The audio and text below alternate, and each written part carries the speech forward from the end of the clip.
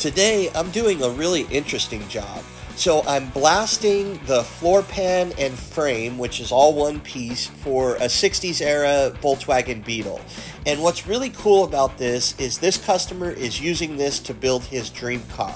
He acquired a kit for a 1957 Porsche GT, red by the way, and this is going to be compatible with it. However, he had to shorten this by 10 inches, which is a massive job, and now it's all done, so he's going to get it recoated and attach it to the car. So stick around to check out this car that's sitting in his garage right now. It's so cool.